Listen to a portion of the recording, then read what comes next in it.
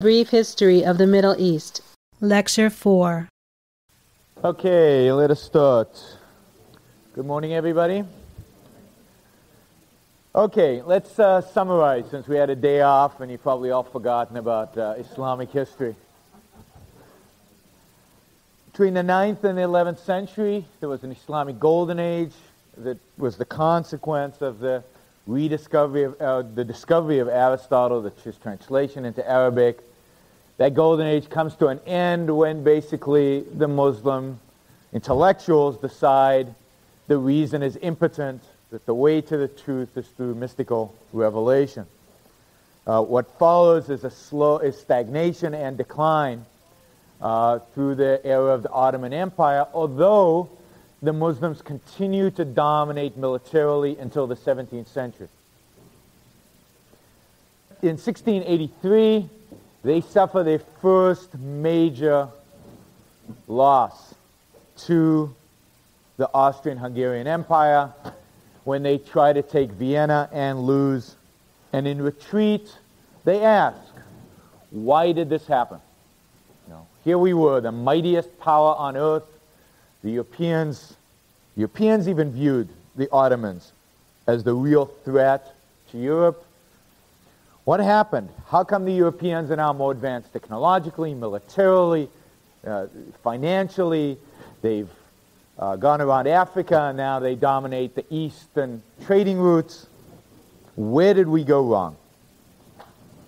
Well, one explanation, which is consistent with Al-Ghazali's rejection of reason and adoption of faith, is that the failure is a result of the Muslims abandoning their old ways. It is a failure of the Muslims to live up to real Islam, to the standards of real Islam.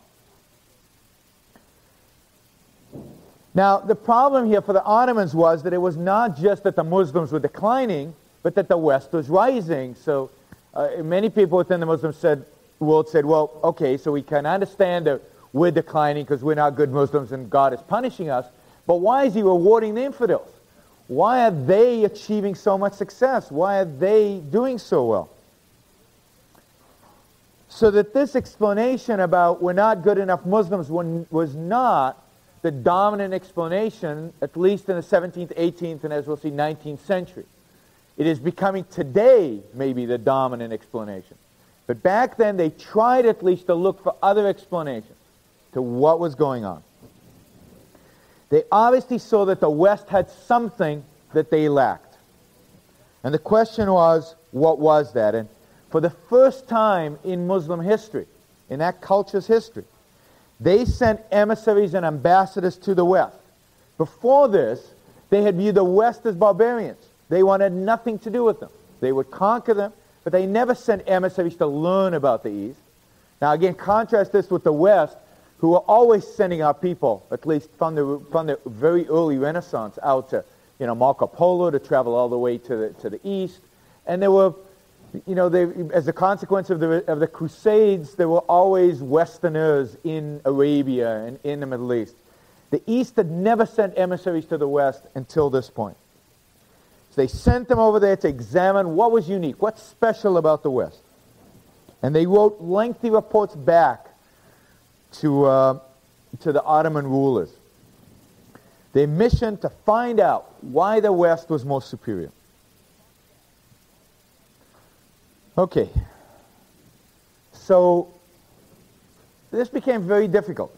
One of the consequences for example, of the Muslims never traveling is they didn't know the languages of the West. They had to go and study the languages. Now, many of these emissaries were sent to what the Ottomans viewed as the power, as the center of power in Europe, and that was the Austrian-Hungarian Empire. So they were sent to Vienna and to the German states. And they were very impressed, as anybody would be, with German efficiency with regard to civil and military government. And they viewed this as the West's advantage. Here they were better organized. They had a better bureaucracy than the Ottomans had. And they sent back, these emissaries sent back detailed recommendations regarding applying this new bureaucratic structure to the Ottomans. All this failed. So they sent students to study at Western universities. Now again, this was very traumatic for the Muslims.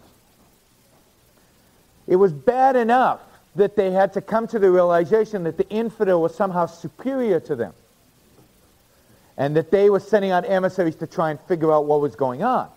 But to actually have the infidels as teachers was extraordinarily traumatic. They actually had to have the religious leaders say that it was okay. But okay for only one reason. It was okay to learn from the West for one reason. And that is to learn from them so that they could be defeated ultimately. Copying from the West was one thing. Actually going and living in their country is completely another. And having them as teachers, as I said, was... So, what did they learn? Well, they learned that the West was somehow modern. It had technology, especially military technology. So as a consequence, the first thing the Ottomans did was import large amounts of arms from the West. They had Westerners rebuild their navy, their artillery. Indeed, the Ottoman navy was rebuilt by the French in the early 19th century. The French also helped the Ottomans build new factories producing muskets, equipment, and uniforms. In 1797, the Dey of Algiers, the ruler of Algiers, asked for American aid to build and equip ships that would ultimately be used, by the way, for piracy. Now, Jefferson foresaw the danger, but Congress voted, in spite of that, the funds to build these ships, and these ships were actually delivered to the Algerians. The governor of Baghdad ordered arms and ammunition from the East India Company in Bombay and asked for training from the British, which he got. Now note this early Kissinger-like foreign policy on behalf of the West. Right? Arm the people that ultimately you'll be fighting. I mean, the West, every war that the West fought in the Middle East, it fought against armies that were trained and armed by the West. Now, this failed for the Muslims. Buying the arms, getting Western training, getting sophisticated Western equipment, failed. They continued to lose war after war. After they had adopted the equipment, they said, well, maybe it's the uniform. The West have better uniforms. They adopted Western uniforms. That failed. They even tried Western military bands, orchestras, playing Western marches. That didn't work either. They brought in Western military advisors, trainers, builders. Now, this often created hostility within their own military men. For example, Tahir Pasha, the vice admiral of the Ottoman fleet, had to work with Europeans to upgrade his fleet and to do the training and to understand how the arms worked. But it is described that in his heart he hated them, quote, particularly because he was unable to carry on some work of the arsenal without them. That is, he became dependent on them, and he hated that. And quoting again, hating them the more because he was not allowed to vent his wrath upon the bodies of those in his pay. So he had been taught, educated, that the infidel should be slain. And here he was having to rely on them, dependent on them. Now this all continued to fail. So, come to the conclusion, it's not arms, it's not cannons, it's not training, it's not uniform. So what is it? You know, they're still searching. Well, the West has a modern economy. They have an industrial revolution going on. Maybe that's the secret. So the Ottomans built factories, originally primarily to supply the army, and that failed. But also other types of factories. They imported basically whole assembly lines, or they weren't assembly lines in those days, but whole mechanized factories into the Ottoman Empire. It failed. They brought in Americans to survey for minerals, leading to the opening of the coal industry in Turkey. European companies laid the first Turkish railways between 1857 and 1866. They built telegraph lines and submarine cables. The Suez Canal was dug by Europeans between 1856 and 1869. Now, all this gadgetry, all this industrialization, all this mechanization fell on them from the sky. Again, they had no knowledge of what it took to establish industry. They had no sense of a market economy that would clear the products that were being built in these factories. And indeed, much of the technology, particularly the telecommunications, particularly the railroads, was used by the rulers primarily as improved method to oppress their own people. Now they could hear about revolts on the other side of the empire much, much faster. They could get troops there much, much quicker. And many of the people in the Ottoman Empire came to resent this technology because it was being used against them. These arms that were not very useful in fighting the West were very useful in oppressing their own citizens who could not resist. So the innovation was used by Muslim rulers to increase their power, to concentrate it, and better monitor their subjects. They also started publishing newspapers, but the newspapers were immediately captured for purposes of propaganda. There was never a free press in the sense that we understand it in the West. It was always controlled by the government and used for their purposes. And as a consequence of all this, industry, of course, did not go well. There was no knowledge of what it actually took, what was actually required. And fundamentally, there was no freedom. As we know, freedom is a requirement for an economy to work. Most of the time, the economic investments from the West, the debt taken on by these countries which was financed by the West, in order to make these investments, led to mismanagement of the projects, which ultimately led to bankruptcy. If you look at Egypt, the Ottomans, and almost every other Arab entity in North Africa and in the Middle East, followed the same pattern. They wanted to impress the West by industrializing, by modernizing. So they borrowed money from the West, brought in Western expertise, and then couldn't pay back their loans. This often led to Western takeover of the projects and Western takeover of these countries, and to colonization. Now, at some point in the 19th century, it dawned on the Muslims that the West was more politically free. That maybe this was the essential difference between them and the West. Now, this was a major leap for them because they had been looking for material differences.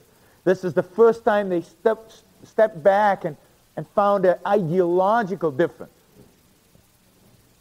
And as we know, an actual real one, an important one.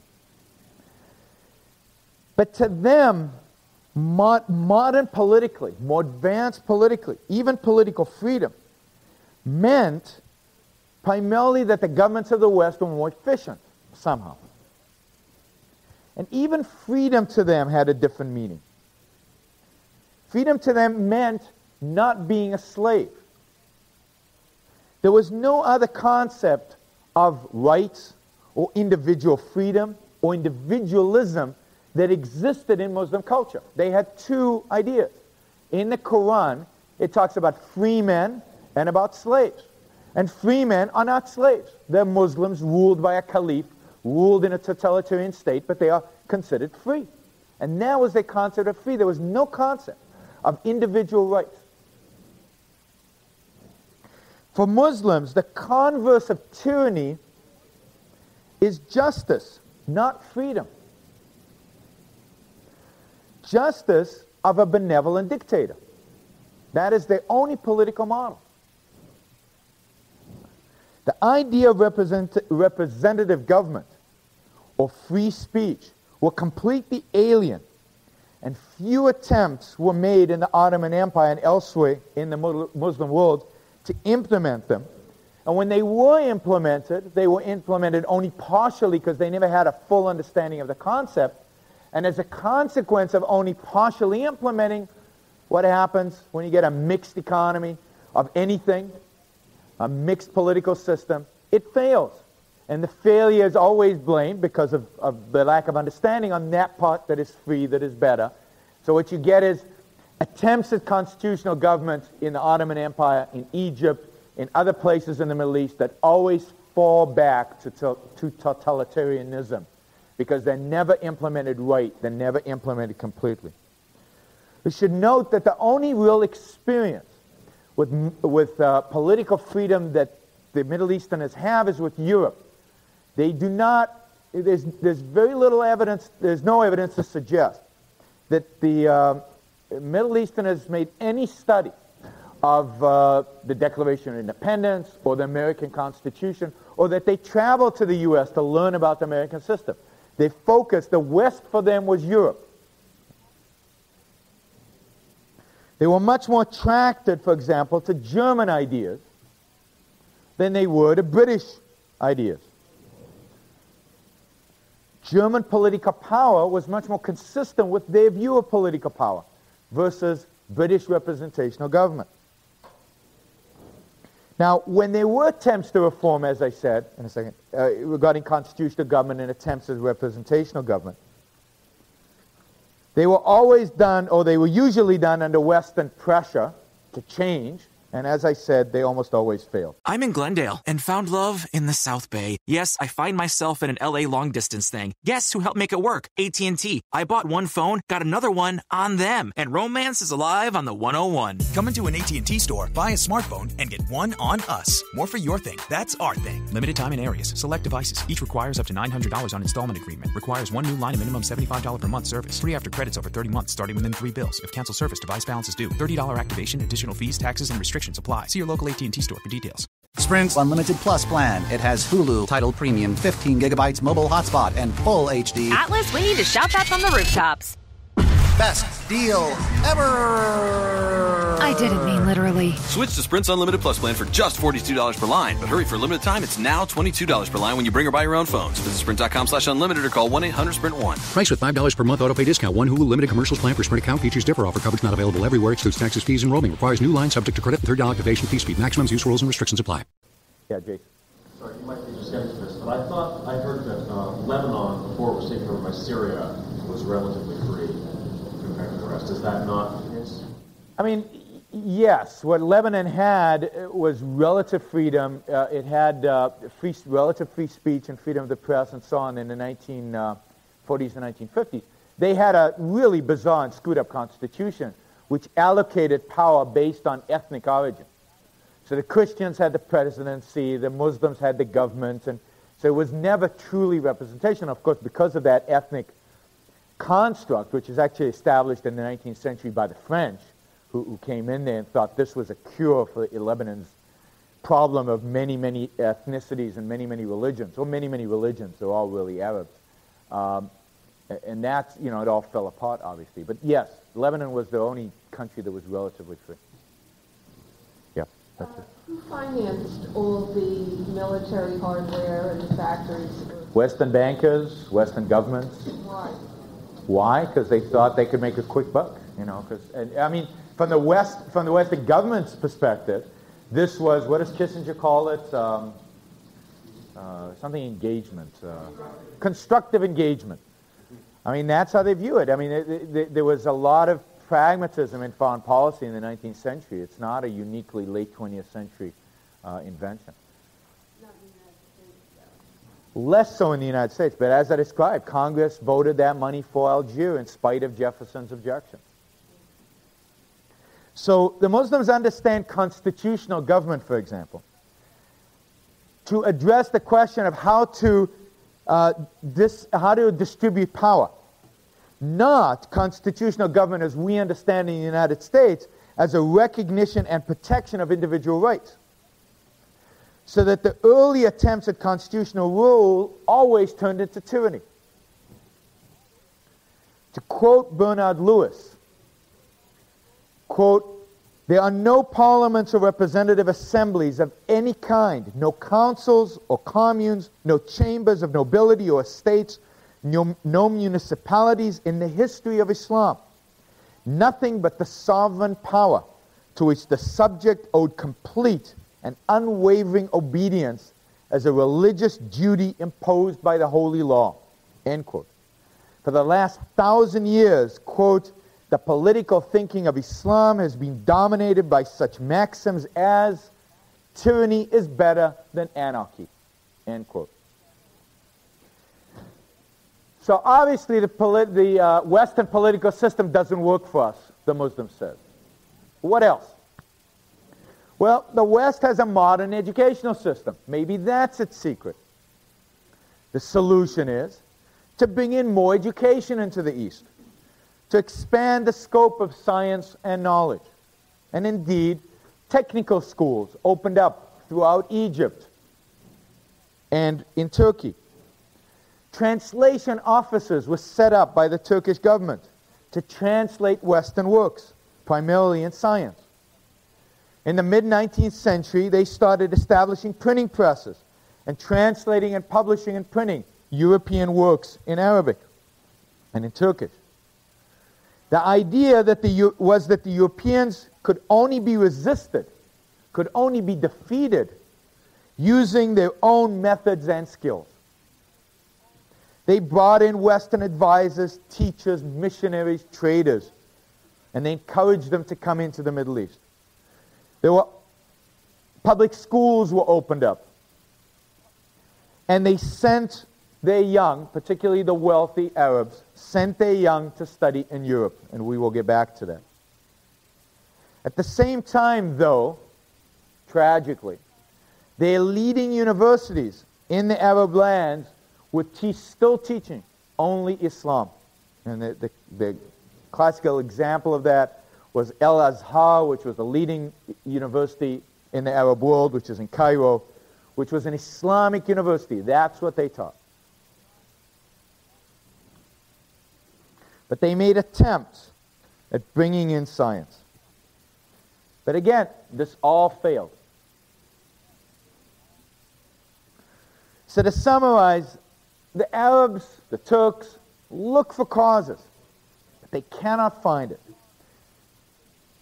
They mistake effect, uniforms, arms, military success, industrialization, factories, wealth, for the cause. They ignore the cause, or they never identify the cause, and choose to try and gain the effect without the cause. And in a sense, they are too late to look for causes. For even in Europe, they don't know and don't understand the cause of their success, of their own success. Even the Europeans, if asked, cannot identify the real reason why Europe is doing so well. Now, what is the real reason? The real reason is reason. The real reason is the relegation of religion to a minor part in life, and the respect that reason gains from the Renaissance on in the West. And that's what leads to political freedom. That's what leads to science. That's what leads to industrialization. That's what leads to military success, because now you have better weapons and better organization. But that is what the Muslims cannot or will not identify. And what this leads to is ever-growing frustration. And ultimately it leads to more and more involvement of the West in the Middle East, which we find as a pattern in the Middle East of behavior and colonization by the West. The despots want to westernize. They built up the military.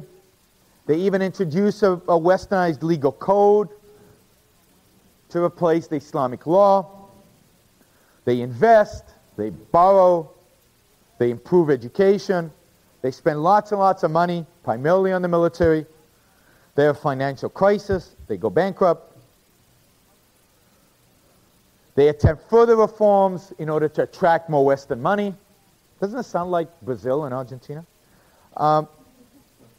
They have an internal uprising by the military because they're now upset because their power maybe is being reduced because the country is becoming more westernized, or by some Islamic group. There's chaos, there's civil war, and a European army enters the picture to settle things, to calm things down, and of course stays and becomes the protectorate or the actual colonizer of the region. This happens in Tunisia, this happens in Algeria, this happens in Egypt, this happens all across, this happens in Yemen, it happens all across the Middle East. And France, Britain, and Italy start colonizing these areas. France in particular, by the time the French are kicked out of Algiers in the 1950s, there are 1 million Frenchmen living in Algiers, 1 million people who were originally born in France.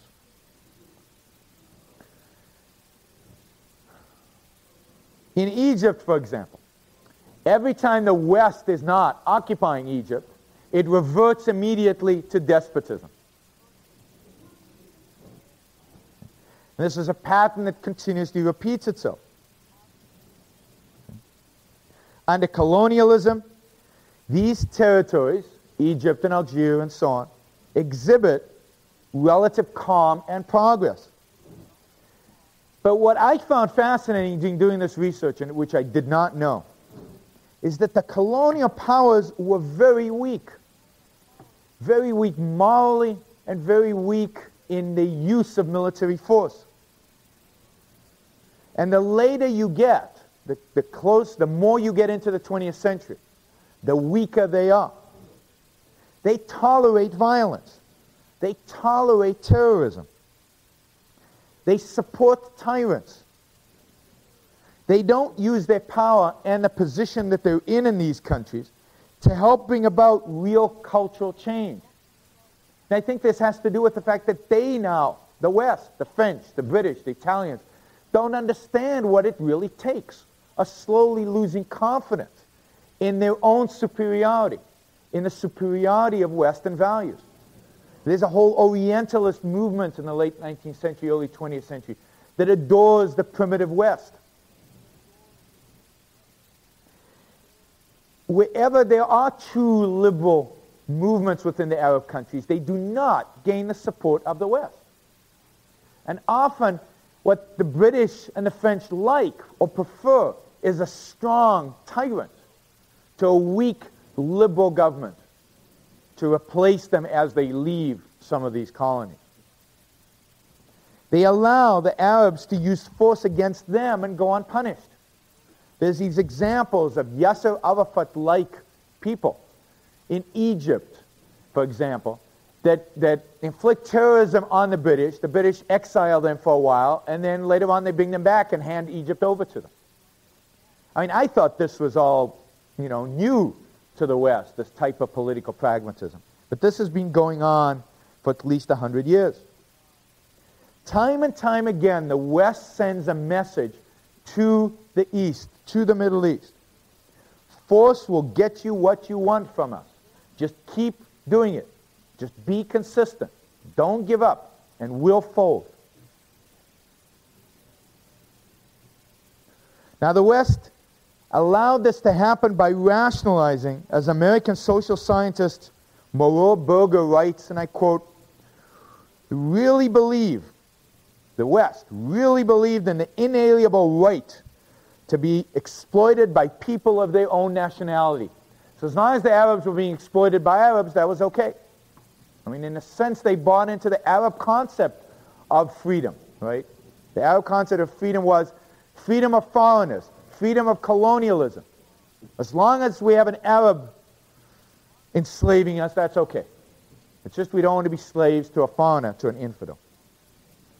The European intellectuals, almost from the beginning of Western colonization in the Middle East in the mid-19th century, were apologetic regarding colonialism. When Arab students went to study in the West, they were taught to hate the West and to value their own culture. Their teachers hated imperialism and taught them about nationalism and about socialism. Remember, this is Kant's heyday in academia, primarily in Germany, where a lot of these students were going, and in Paris. It is the West that introduced the ideas of the evil of colonialism to these Arab students. Because the Arabs, the Turks, never had any problem with Turkish colonialism when they went into Europe and took Europe over.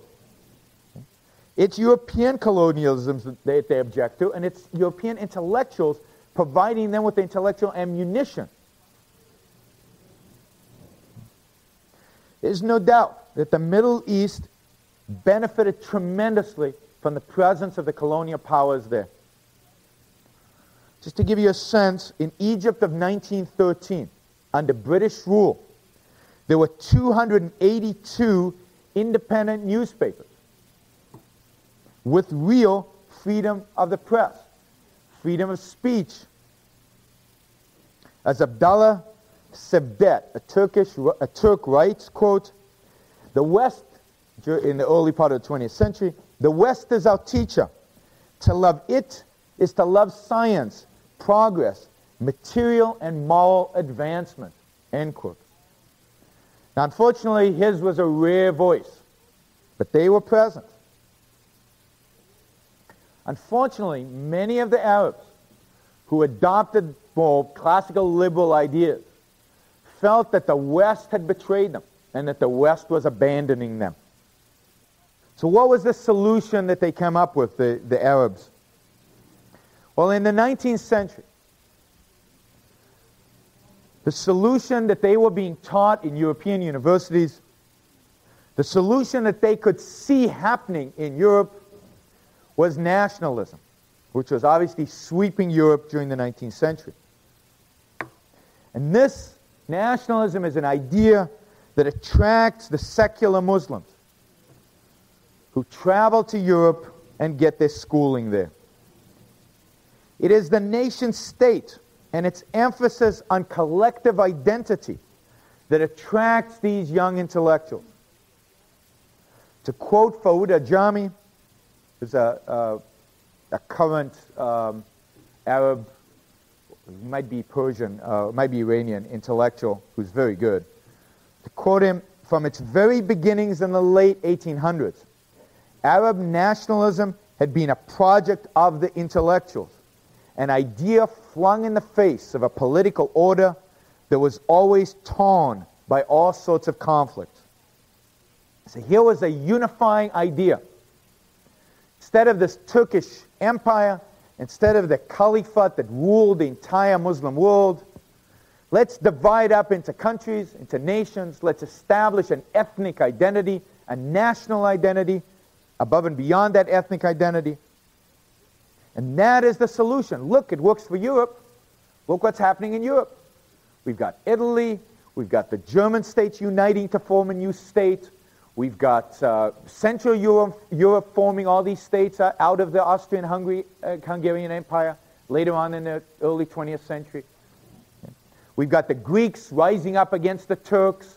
We've got the Bosnians rising up against the Turks, or the countries in what was Yugoslavia. This is the solution to our problem.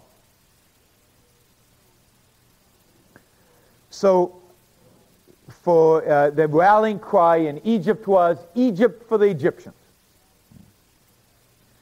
Now, you have to remember that freedom, again, for the Arabs did not mean this individual liberty. It meant this collective freedom, the freedom of this collective from the infidel, from control by a foreigner.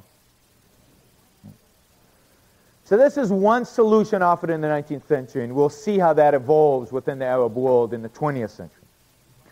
There's one other voice that rises up in the 19th century, in the mid-19th century. And it rises up from two different sources. One more Western and one from Arabia itself. The one from Arabia are the Wahhabis, who today ideologically control Saudi Arabia, and we will talk about them tomorrow. I'd like to talk a little bit about a more Western but similar approach by an intellectual, probably the leading intellectual, Arab intellectual, or Muslim intellectual of the 19th century, Al-Afghani, and that's A-F-G-H-A-N-I. Al-Afghani was convinced that the West, particularly the British, were out to destroy Muslim culture as such. He believed that the British and the West was inherently wicked, and that all the bad things that were happening to the Muslims was because they were trying to adopt Western values. Only Islam, according to Al-Afghani, only the religion itself could actually mobilize Muslims and challenge the West. He wrote only one book, and the title was The Refutation of Materialism, in which he attacks the European Enlightenment as materialistic, immoral, and destructive.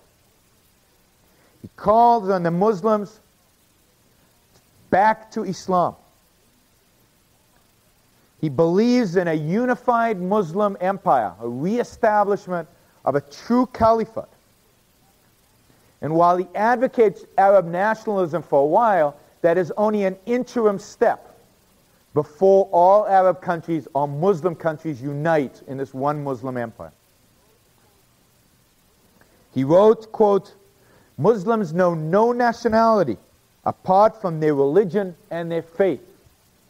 Now note that this is exactly the language used by people like bin Laden today. He was very influenced by Westerners, and he spent most of his intellectual career in Paris and in London. He was very influenced by Ernst Renan, a French intellectual, who had this to say about nationalism, quote, "A large aggregate of men, healthy in mind and warm of heart, creates the kind of moral conscience which we call a nation. So long as this moral consciousness gives proof of its strength by the sacrifices which demand the abdication of the individual to the advantage of the community, it is legitimate and has a right to exist." So the right for a nation to exist, for a country to have a right to exist, is derived from the sacrifice of the individual to the community. Any community that can generate that kind of sacrifice from the individual has a right to exist as a nation. This is the kind of nationalist ideology that the Arabs are adopting. The West to them is viewed as Christian, as infidel in essence. Al-Afghani once wrote that it is amazing that it was precisely the Christians who invented Krupp's cannon and the machine gun before the Muslims. Now notes that he says that it's the Christians that invented Krupp's cannon, not Krupp that invented Krupp's cannon, because I'm sure Krupp's cannon is named after Krupp. To him, only groups can invent. Only collectives have identity. Individuals do not exist. Christians invented the cannon. Christians invented industry. Christians invented science. It's not individuals. There's no concept of individual achievement. Again, to quote Al-Afghani, "The Europeans have now put their hands on every part of the world. In reality, this usurpation, aggression, and conquest have not come from the French or the English. Rather, it is science that everywhere manifests its greatness and power. Ignorance has no alternative but to prostrate itself humbly before science and acknowledging its submission." So he's an advocate of science, but science in kind of a collective sense. And indeed, he, and again, if you go back to bin Laden and modern Islamic fundamentalists, they're all advocates of science. They all think science is wonderful. And they think that Islam invented science back in the Golden Age. And the thing they don't link science to, ever, is what? Reason. To them, science is a gift given a culture by God. It is floating because, look, the Muslims were really, really religious during that golden age, according to the fundamentalists, and yet look at all their achievements in science. The achievements are real. What they don't get is that was based on a respect for reason and Aristotelian logic and Greek philosophy. They attribute it to Muslim faith and to God's gift to them. Yeah, Evan.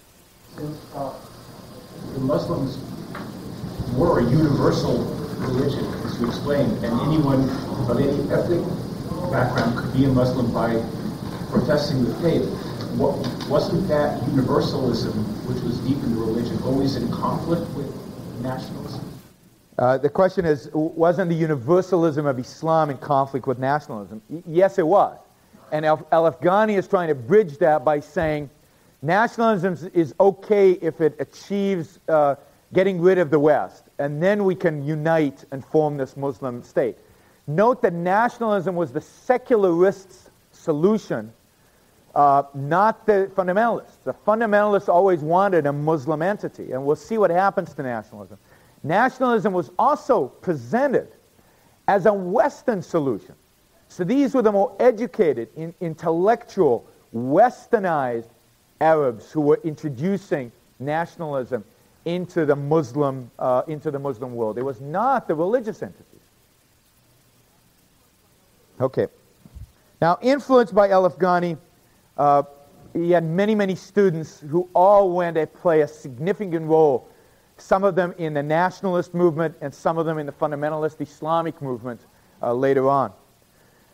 One of them, Mustafa Kamil in Egypt, writes, quote, "Nationalism is a sentiment before which all nations and all communities bow, because it is the feeling of the worth and dignity of man, of the bounty of God and his care, of the meaning of existence itself." End quote. Note that the collectivism here is just phenomenal. And of course, Kamil dedicated himself to ridding Egypt of the British. So that's one strand of Al-Afghani's students who became very, very much nationalists. Another student, Muhammad Abdu, I quote him, "The Orient needs a despot who would force those who criticize each other to recognize their mutual worth.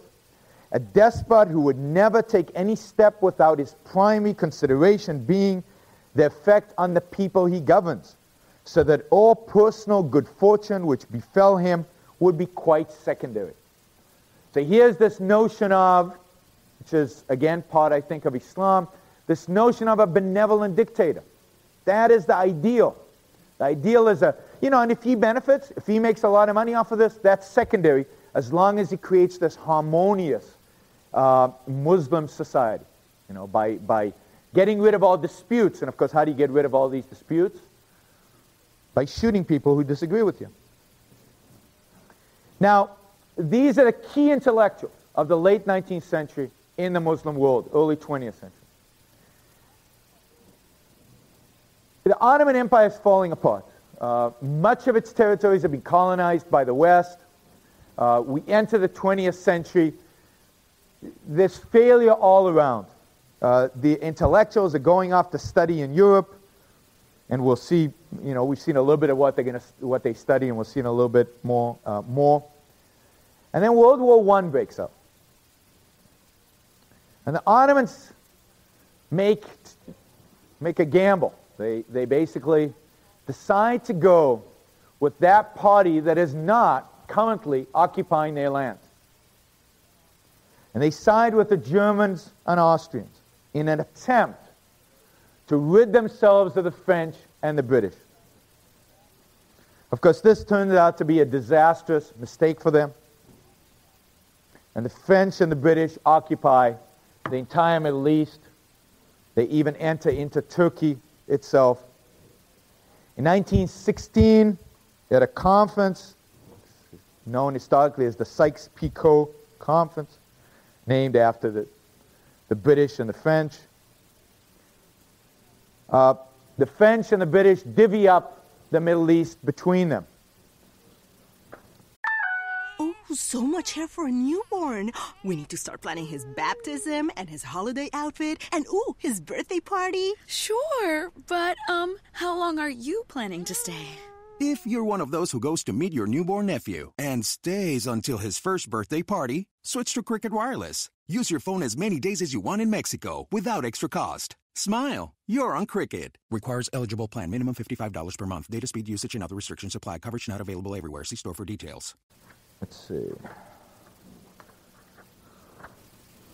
This is a map of the Middle East in 1930. So this is post.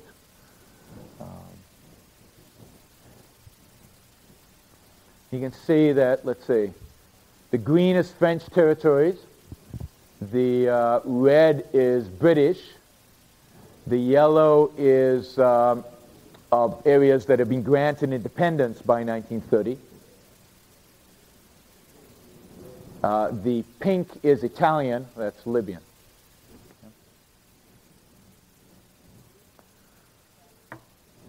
The League of Nations establishes a mandate for the British, for example, over what is Palestine. That's a little slither of a thing between Egypt and Syria.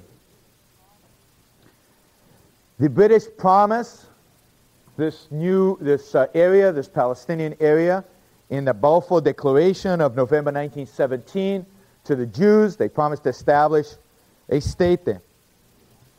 But they make a lot of promises to a lot of different people, to a lot of the Arabs, in order to align them with them so that they will help them defeat the Turks. They promised to the Arabs, for example, Sheikh Hussein, or the Sheriff Hussein, who is in Saudi Arabia, is promised Saudi Arabia. But then they also promised Saudi Arabia to Abdullah. So they go back to Hussein and say, well, we can't give you Saudi Arabia, so how about we give you Syria and Iraq? And maybe we'll throw in, ultimately they will throw in Jordan in the mix as well. So the British make here a number of deals with Arab tribes in the area, and that's all they really are, particularly in the Saudi Arabian area, in an attempt to get their help in defeating the Turks. And indeed, by the end of the war, they have defeated the Turks completely. The Turks are in disarray. Yeah.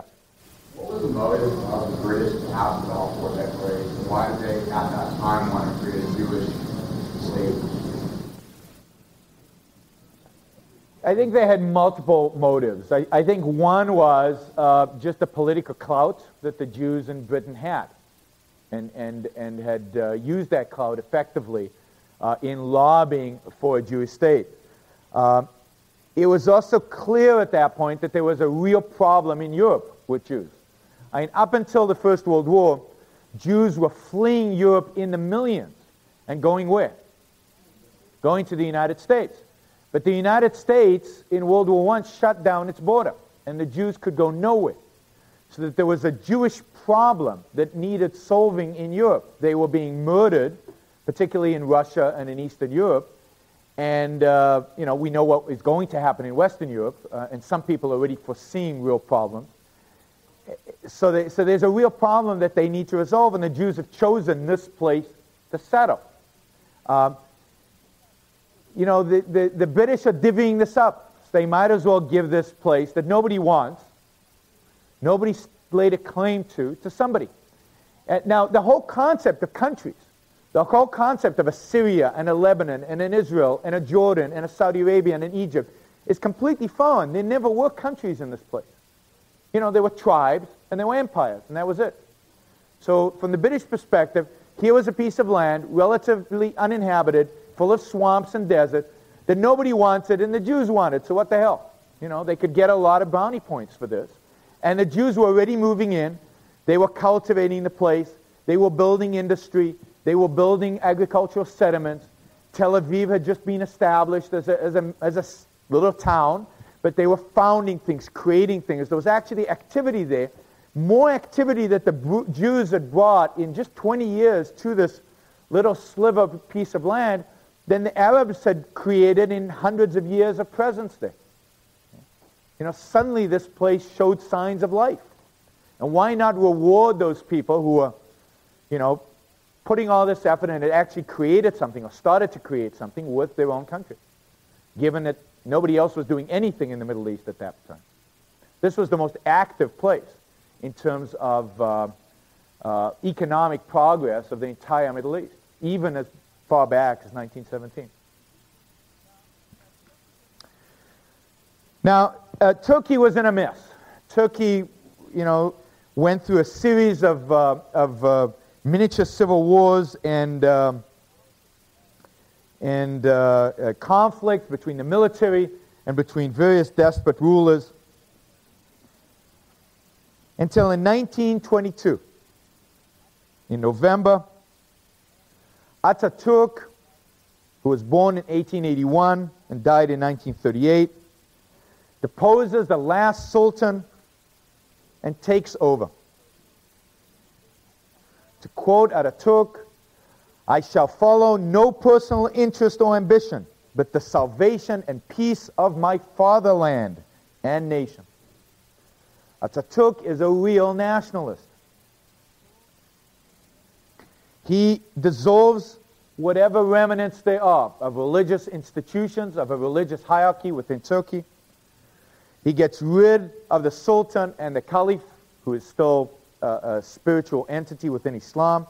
This, by the way, when bin Laden says 80 years of humiliation by the West, he's talking about 80 years ago was when the Caliphate was dissolved by Ataturk.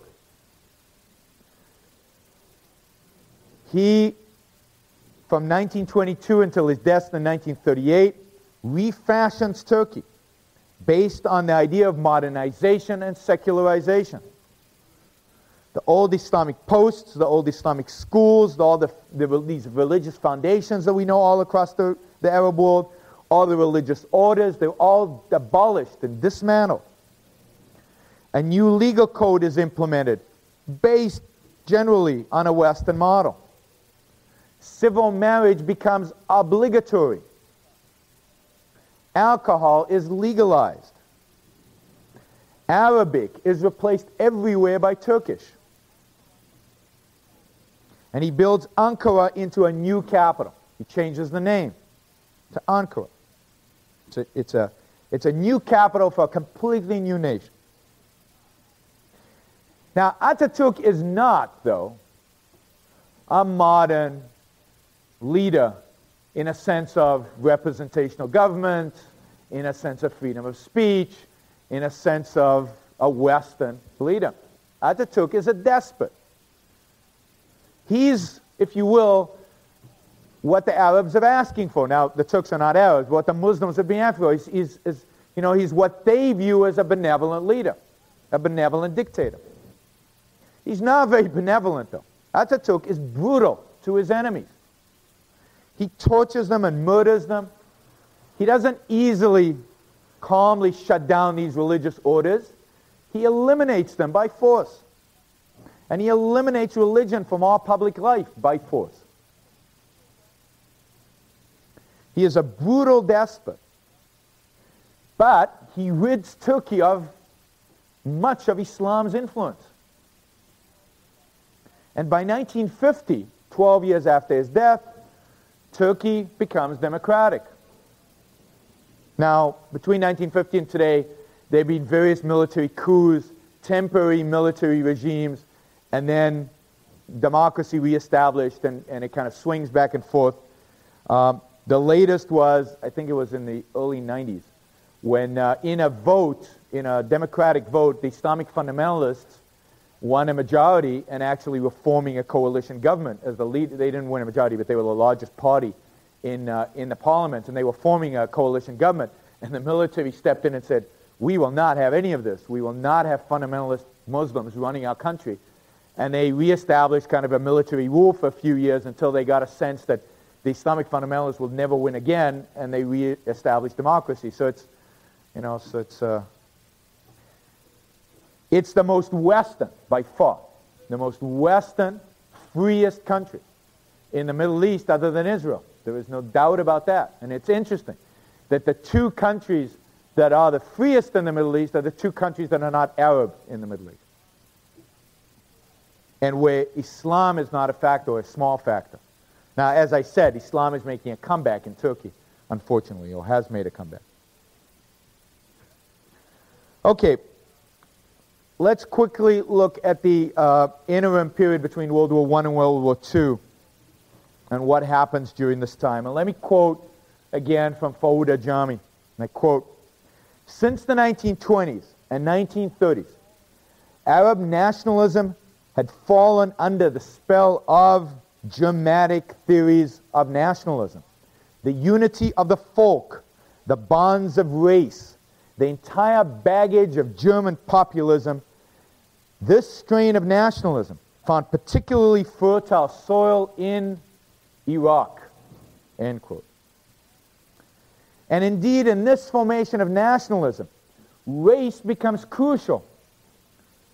Thus, you don't just have Muslim versus infidel, but you have Arab versus Persian. You have Arab versus Jew. But even within Islam, Arab versus Persian, Arab versus Kurds. The Kurds are Sunni Muslims, yet the Arabs in Iraq hate the Kurds and fight them. So the enemy could be a Muslim. So this new Germanic times of nationalism brought this ethnic identification into the Middle East. An ethnic identification that did not exist as a significant force within Muslim culture beforehand.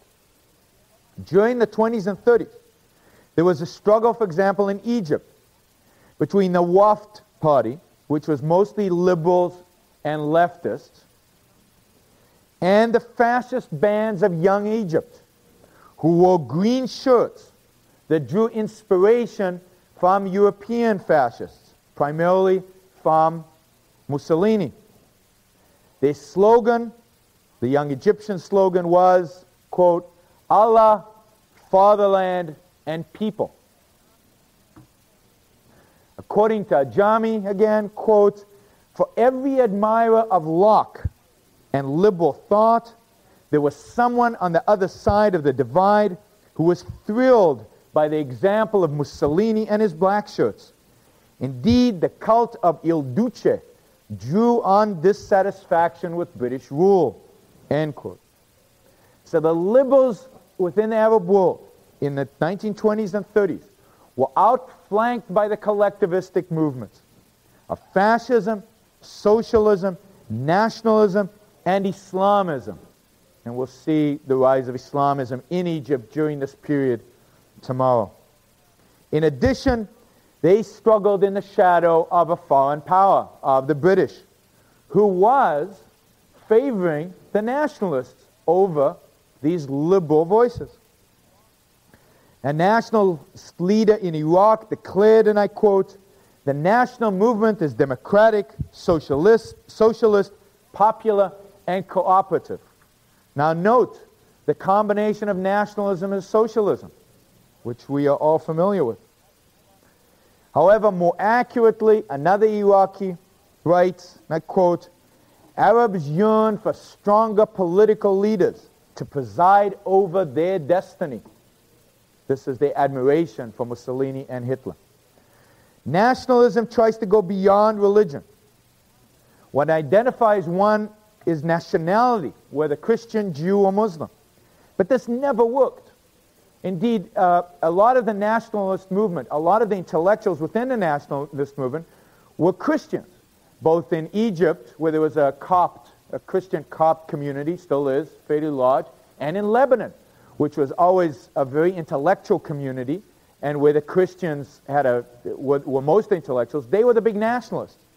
But the fact is that the Christians and the Muslims never got along. They always hated each other. And Lebanon, of course, has worked out that way. We saw what they did to each other in the 80s, in the 70s and 80s.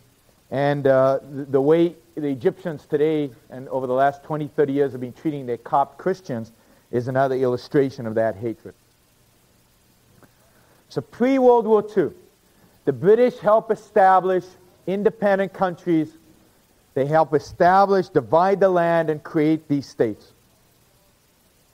And the predominant ideology driving the intellectuals in these countries is National Socialism. And when World War II breaks out, the Muslim intellectuals, the Muslim political leaders, to the extent that the British allow them, flock to the Nazis. And the amazing thing here again is the tolerance with which the British had. I'll give you one example because we have just 1 minute. The leader of the Palestinian movement, Hajj Amin, who was the leader of the Palestinians from the 1920s through really the establishment of the PLO, just before the establishment of the PLO. The leader of the Palestinian movement was a fascist and identified himself as a Nazi. He visited Hitler on several occasions. There are pictures of him proudly standing with an SS uniform. Now this is a man who traveled in and out of Palestine while Palestine was ruled by the British, who were waging a war against the Nazis. And yet they never stopped this guy. They did not arrest him. They did not restrain him. He was also responsible for the Arab uprising against the Jews on several occasions during the 20s and 30s, and against the British in the 1930s. Yet they continued to tolerate his existence. They never, they imprisoned him for a short period of time and then released him. So this tolerance for violence and terrorism, this tolerance for fascism, and even cooperation with the Nazis, unfortunately was typical of British involvement in the Middle East. Let me just one other note. In Egypt, which was, a battle line between the Nazis and the British, both the king at the time, Egypt was a kingdom, and Sadat, Anwar Sadat, who would later become president and at the time was a young lieutenant, both worked with the Nazis, both worked with Rommel to try and defeat the British. And in Syria, the Syrian National Socialist Party, was an explicit fascist party. And there was another group in Syria that called themselves the Black Shirts. So fascism was everywhere in the Arab world during World War II and at the end of World War II, and we will start on that tomorrow.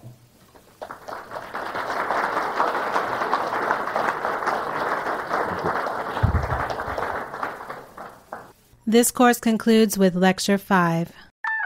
Oh, so much hair for a newborn. We need to start planning his baptism and his holiday outfit and, ooh, his birthday party. Sure, but, how long are you planning to stay? If you're one of those who goes to meet your newborn nephew and stays until his first birthday party, switch to Cricket Wireless. Use your phone as many days as you want in Mexico without extra cost. Smile. You're on Cricket. Requires eligible plan. Minimum $55 per month. Data speed usage and other restrictions apply. Coverage not available everywhere. See store for details. Hi, I'm a helpful Southern California Honda person, and recently we've been doing random acts of helpfulness, like surprising a deserving dad with a brand new grill and helping give back to our veterans. And during the Honda Summer Spectacular event, we can help you too, with a great deal on a reliable award-winning Honda, like the Accord, the 2018 North American Car of the Year. Click the dealer locator link to find a dealer near you and go to SoCalHondaDealers.com to suggest a random act of helpfulness for someone you know. Fullness for someone you know. Fullness for someone you know. Fullness for someone you know. Fullness for someone you know. Fullness for someone you know. Fullness for someone you know.